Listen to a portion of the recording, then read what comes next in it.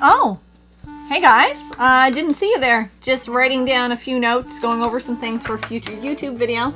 But if you guys can stick around for a couple more minutes, if you got some time, I just happen to have the book right here.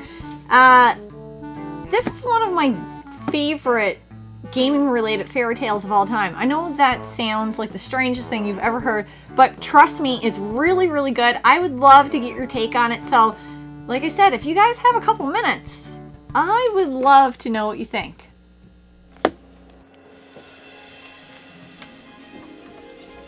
Once upon a time, a ninja from south of the Canadian border issued a challenge that would shake up the entire retro gaming community.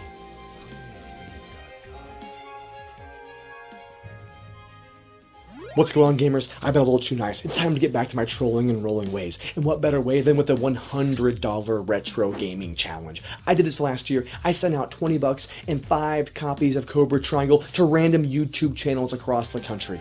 It was so simple yet so malevolent that when the princess of retro gaming heard the news, she was frightened, and for good reason.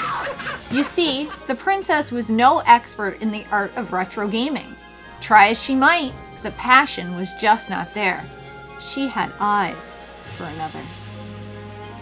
But as the ninja continued his verbal assault, the princess's fright dissipated and a calm washed over her.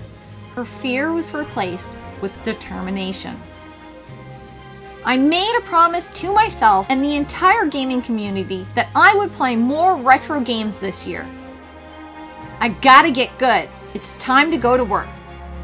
The princess picked a suitable weapon, old but sturdy. It had been manhandled by many a hairy, sweaty retro warrior.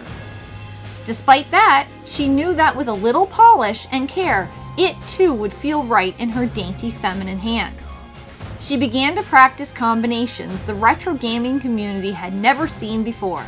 The hurricane, the sprightly sideways shuffle, the fleet of foot, the diagonal two-hand dash, and the whatever the fuck this is.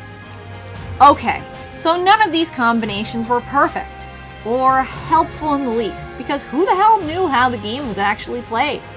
The princess had to quit wasting time and just start. The fear was creeping back in. Now, what you're about to see has never been seen before, and it was never meant to see the light of day. But for the princess to be able to heal, I guess we'll just go ahead and show it. Well, la-ti fucking da.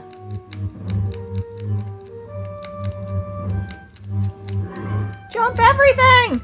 Kick asses! Take names! I'm gonna die. I'm gonna die. I see the dying happening. Choke up on your bat and get going!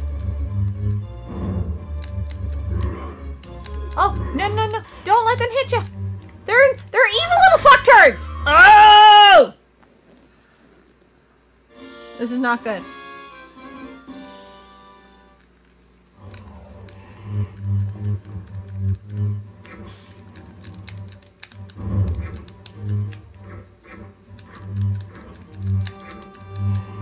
Why? Why are we stuck in one?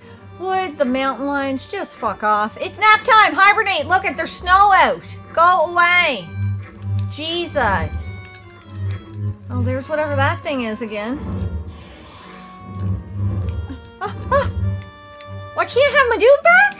You're dead to me! You're dead to me! You're dead to me! You're killing... Okay, fine. You're dead to me. Oh, I'm dead to everything! Oh, I'm dying.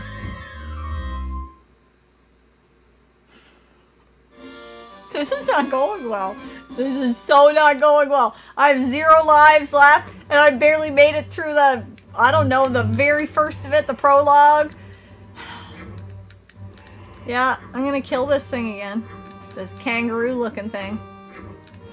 Every Star Wars fans out there is like, I hate her so much right now. She's butchering every name. That's a whatchamacallit. I'm dead. So, I'm pretty sure I made it 8.0 0.2659% through. Well, we might as well try again. We got 3 of them. Unlike most fairy tales, this one did not have a happy ending. And although the other warriors were able to defeat the game, this was the end for the princess. And if we're being honest, the princess is me.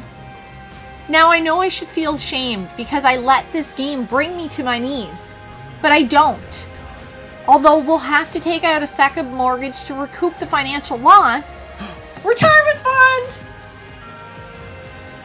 Oh, I have to remember, I still have my health, my family, and most of all, my games.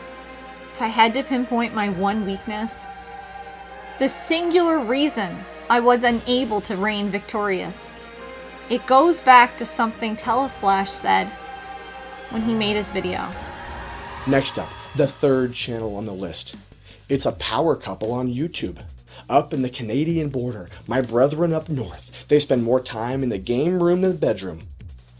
That's relationship goals right there, folks. So yeah, speaking of, I gotta go. You probably realized Scott wasn't in this video. That's because he's waiting for me upstairs, so until next time, game on.